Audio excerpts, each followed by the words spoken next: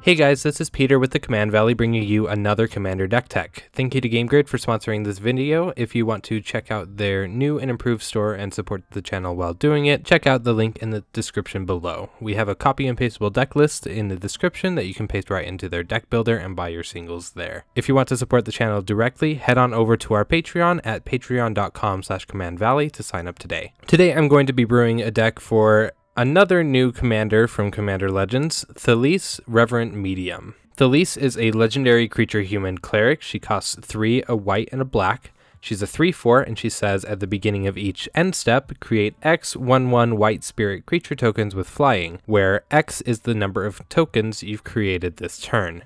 I'm a big fan of Orzhov Aristocrats, and I have previously built Teysa Karlov, and it was one of the first deck techs that we had on our channel. Thalisse is a new and interesting strategy, specifically wanting you to create a lot of tokens and get more tokens as a payoff. Essentially, it's an Anointed Procession on a commander. In a sense, it doubles the number of tokens you're producing.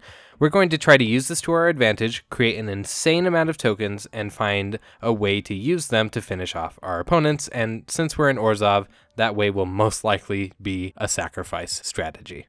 Every successful Aristocrats deck aims to have 3 things on the battlefield at any one time. At least this is the way I think about it when I'm building. 3 things. Those things are a sacrifice outlet, a token generator, and a payoff for sacrificing your creatures. Sacrifice outlets are very valuable, for with them, you get to control which creatures on your board die and when. Often this can save you from interaction spells that would put them in an undesirable location, such as in your exile or in your hand. Starting with the cheapest to cast, we have Viscera and Carrion Feeder. Both cost 1 black mana to cast and have some effects that aren't super useful for the deck when you activate their sacrifice ability. Okay, I take that back. Viscera's Scry ability is a must-have for this deck, and if you have a lot of tokens that you're sacking, you can go really deep into this library. Carrion Feeder pumps himself up, but we don't really need to attack, and he can't block, so mainly he's just there because he's a free sack outlet. Eily, Eternal Pilgrim, is not a free sack outlet, but rather we have to pay for either of her abilities when we activate her. Her first ability gains us life, and then if we have enough life, we can use her second ability to exile non-land permanents for a relatively cheap cost. Even if sacking isn't free, the life gain is hard to beat, and the interaction is even harder to beat, and it's an essential piece in the deck. Altar of Dementia is another one where the effect is not doing very much on the overall deck strategy, but it is a free sack outlet, so we'll take it. I have seen this card put in decks where mill isn't the main win con and have it win the game all on its own anyways, so it's a worthy include if only for that. 3 of the best sack outlets that we can have are Yahenni Undying Partisan, Woe Strider, and Ashnod's Altar. Yahenni pumps up whenever opponent's creatures die, which pairs really well with some enchantments that we'll mention later on, and can sack a creature to gain indestructible.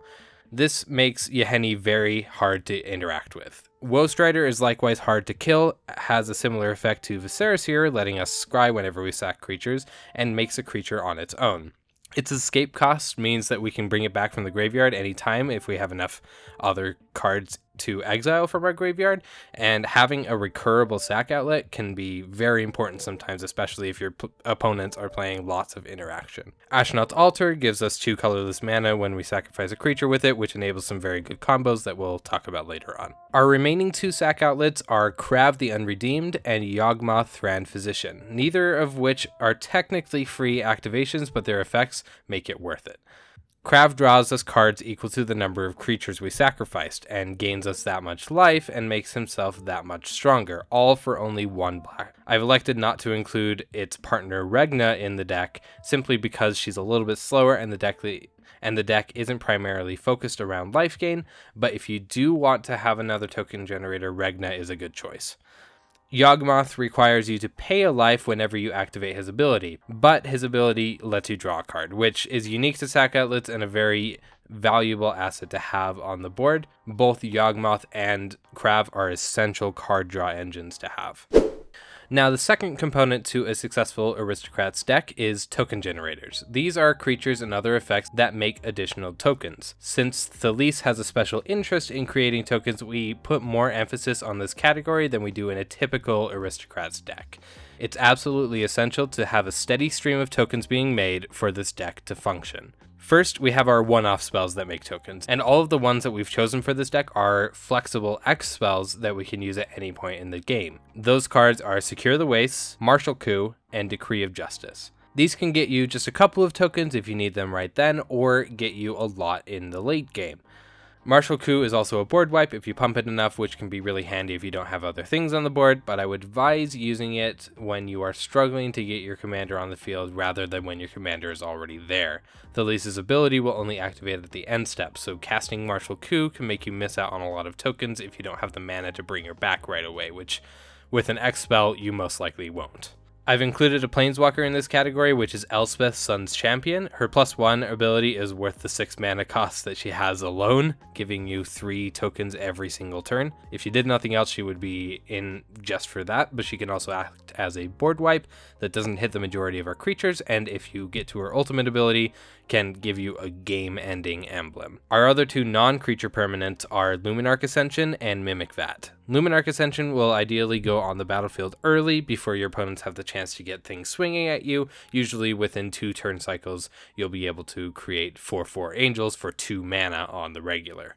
Mimic Vat pays attention to dying creatures and then creates copies of them when you activate this. This is primarily meant to get you something back that was really valuable on your board that recently died, but it can also be used to mimic one of your opponent's creatures that has to die, and you can take advantage of your opponent's boards that way. The rest of the token generators are creatures, and I have to start with my absolute favorite, which is Pitiless Plunderer, which says whenever another creature you control dies, create a treasure token. Note that he says that whenever any creature you control dies, not just non-token creatures. This means that sacrificing your spirits that you make with Thalisse will make you tokens, which in turn will trigger Thalisse and make you more spirit tokens at the next end step. The fact that you can do this on each of your opponent's turns as well and get the benefit out of it is insanely good and going to propel you very far into the advantage. Other token generators that behave similarly to the Plunderer are Pawn of Ulamog, Requiem Angel, and Twilight Drover, but they all have their downsides in comparison. Pawn of Ulamog creates tokens only when non-token creatures die, Requiem Angel only triggers when non-spirit creatures die, and Twilight Drover only triggers when tokens die, as well as having a mana cost that you have to activate to make more tokens. Even with all of these downsides, they're valuable to have on the battlefield so that you can get the benefit from sacrificing any of your creatures, not just the spirits. Endrick Sar, Master Breeder, and Monastery Mentor trigger off of spells being cast. This deck has a lower than average density of creatures when compared to the average deck, so triggering the Mentor is not very difficult and will give us a couple of extra tokens. Endrick Sar works best if you can get the benefit from sacrificing the Thralls almost immediately, because if you cast too many creature spells, he'll sacrifice himself, so make sure that you have some way to get rid of the Thralls so that you can keep him around. To finish off our token generators, we have Lena Selfless Champion, Thraben Doomsayer, and Grave Titan. Lena makes tokens when she enters the battlefield, so she's more akin to one of the one-off token generators than the others. However, her sacrifice ability lets us protect all of our creatures from a board wipe, and that can be valuable if we're not ready to get rid of all of our tokens yet. Thraben Doomsayer's main attraction is that he can tap to make a token, which means we can get at least 1 extra token every turn with him out after the first turn rotation. Grave Titan not only makes 2 tokens when he enters the battlefield, but also when he attacks, meaning that if he has a target to swing at, we're making 2 tokens every turn at the very least. Finally, we have our payoffs, which are triggered effects that happen when we either create tokens or sacrifice tokens. Starting with the sacrifice side, we have Blood Artist and Bastion of Remembrance, both of which will drain our opponents whenever one of our creatures dies. Blood Artist also triggers off of our opponent's creatures dying, and Bastion makes a token when it enters, so they're both very good. There are other options out there that I didn't include, so feel free to add more if you like that kind of payoff. Instead, I've included Proper Burial, which will give us life every time a creature we control dies. While the spirits aren't very tough, their life gain will add up and can enable some other things like Yawgmoth. For our token payoffs, we have Corpse Knight, Divine Visitation, and Anointed Procession. Corpse Knight, I've found, is a reverse Blood Artist, as it drains whenever we create tokens rather than getting rid of them. Thalisse wants to make a lot of tokens, so that merits having a Corpse Knight in this deck. Divine Visitation will make any creature token that we create a 4/4 angel with flying and vigilance instead, which is not only a powerful effect, but a combo enabler that we can talk about later. Anointed Procession goes so well with Thalisse and so many other token generators in the deck that we have to include it. With Procession and Thalisse out, we're making 4 times as many spirits as what the original amount of tokens would have been. Think about it, tapping Thraben Doomsayer will give you 6 tokens in total. This is another combo enabler, and we'll have to touch on it more in our WinCon section. But before we get to that, we need to talk about some utility cards. As always, it's important to have ramp, card advantage, interaction, and protection that synergizes with your deck. The main mana rocks that we've included in the deck are, as always, Sol Ring and Arcane Signet, along with Orzhov Signet, Talisman of Hierarchy, and Thought Vessel. Then we have Smothering Tithe because we're playing white and it's basically an essential ramp piece at this point, but it also makes tokens that synergizes with Thalisse. Next we have Black Market, which adds a counter whenever any creature dies and will give us mana equal to the number of counters on it on every one of our turns. Bringing this out and then sacrificing a bunch of our spirits will set us up nicely for the next turn. We also have some creatures with Kor Cartographer and Solemn Simulacrum, both of which will tutor us a land when they enter the battlefield. Cartographer will give us a Godless Shrine if we don't have it already, and Solemn Simulacrum will also give us a card when it dies, which means that sacrificing it doesn't feel so bad. Next is our card advantage, which I can clearly break into 2 categories. The first is tutors, because this is a combo deck, and we'll be wanting to have a couple of these to get our win cons out faster. The cards that I've chosen are Grim Tutor, Wishclaw Talisman, and Sidisi Undead Vizier, because they all feel pretty synergistic with this deck. I acknowledge that there are better tutors out there, but I feel like these are pretty good mid-range, mid-price tutors if you can't afford the top tier ones. The second category is, well, everything else, and that includes Smothering Abomination and Erebos Bleak-Hearted. These are both sacrifice payoffs that will give us additional cards if we're willing to pay for them. The Abomination gives us cards whenever we sacrifice creatures, but requires us to sacrifice a creature every turn, which can be bad without a token generator. Erebos will give us a card if we pay 2 life whenever we sacrifice a creature, which is another case like Yawgmoth, where if we have something that gives us life gain, that can draw us an insane amount of cards. Life is a resource like everything else, and black uses it best to get some serious advantage. Dark Prophecy is also a sacrifice payoff, but it's unconditional as opposed to Erebos, giving us a card and making us lose a life every time a creature we control dies. Mentor of the Meek will give us card draw for incoming tokens if we can pay for it, and Skull Clamp provides a way to get rid of our tokens while rewarding us with 2 cards each time. Interaction in Orzhov colors is pretty powerful, and with white having the ability to deal with basically anything, that's why I've included Swords to Plowshares and Path to Exile, our 1 mana instants that will take care of any creature on the board. Mortify is more expensive, but will also take care of enchantments and has very little downside. Utter End can take care of any non-land permanent permanently. Then we have 2 more board wipes with Merciless Eviction and Living Death. Merciless Eviction is super flexible at combating whatever board state we're up against, even if it exiles our creatures rather than destroying them, if it comes to that. Living Death, on the other hand, makes us sacrifice all of our creatures and bring everything back from the graveyard. If we have any sack payoffs, this is their time to shine, but additionally we can get a lot of stuff that might have been wiped earlier back very quickly. The last topic before we get to our win cons is our protection and recursion section, and we'll start with Grave Pact and Dictate of Erebos. These have identical effects, which say that whenever one of our creatures dies, everyone else has to sacrifice a creature.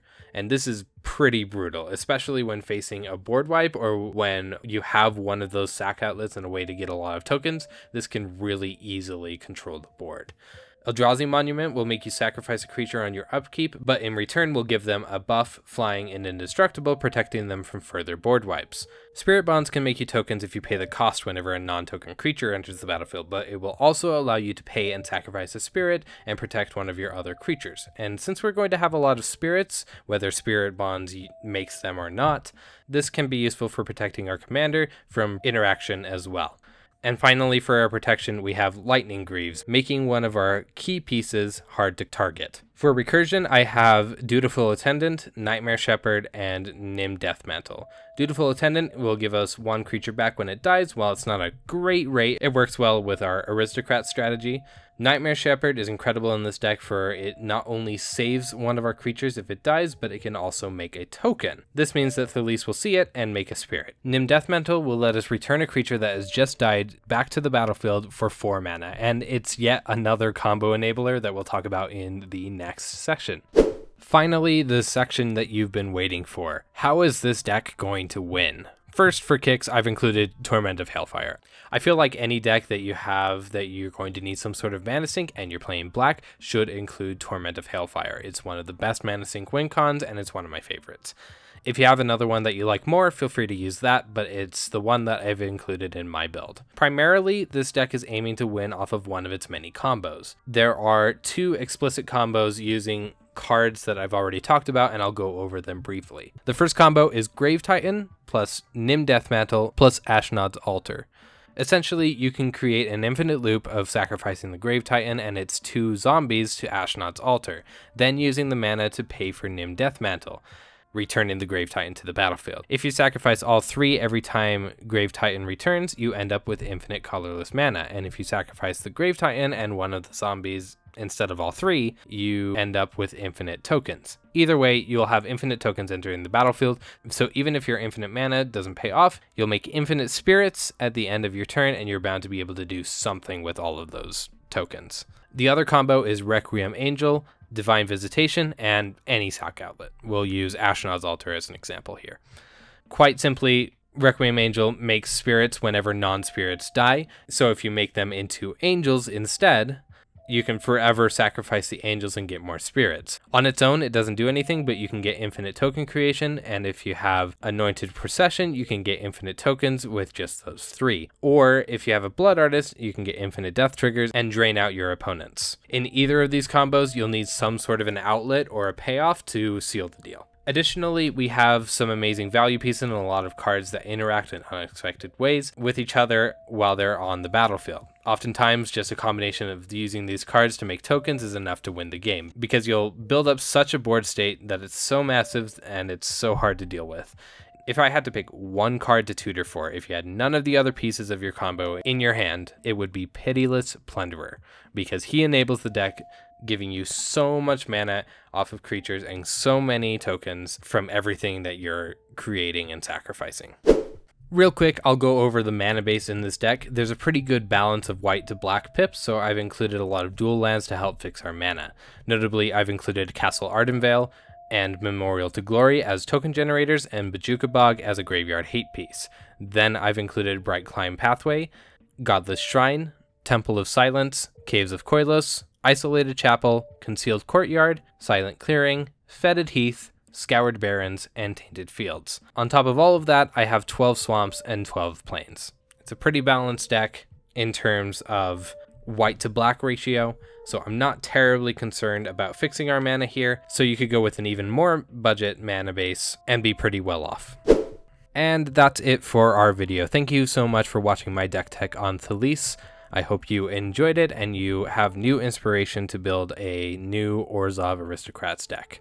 If you like this video and want to support us directly, head on over to patreon.com/commandvalley to sign up today. We have exclusive content, Discord, merch, you can play games with other members of the podcast, and it's a great community to be a part of. Thank you again to GameGrid for sponsoring this video. If you go through the affiliate link in the description, anything you purchase there will help the channel. They ship nationwide, so go get your card singles there and they'll ship it right to you. We have live streams every Tuesday at 7 p.m. Mountain Standard Time. Join us for some Brawl on Arena. Check us out on social media. We have our links to those in the description below, and have a fantastic week.